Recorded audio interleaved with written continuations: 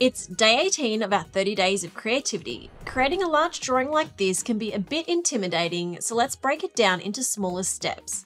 If you've got some stickers, cutouts, or magazines you can use to start this like a collage, this can be a fun way to kickstart your creativity like I'm doing today. Then just choose one object at a time and start filling in the gaps. Details aren't too important and don't worry about mistakes. This will look so busy when it's done that these things will hide in the bigger picture. Once you've filled most of your space, you can use stars, hearts, dots, and other simple shapes to fill any spaces you have left until you've filled your whole circle. What will your page include?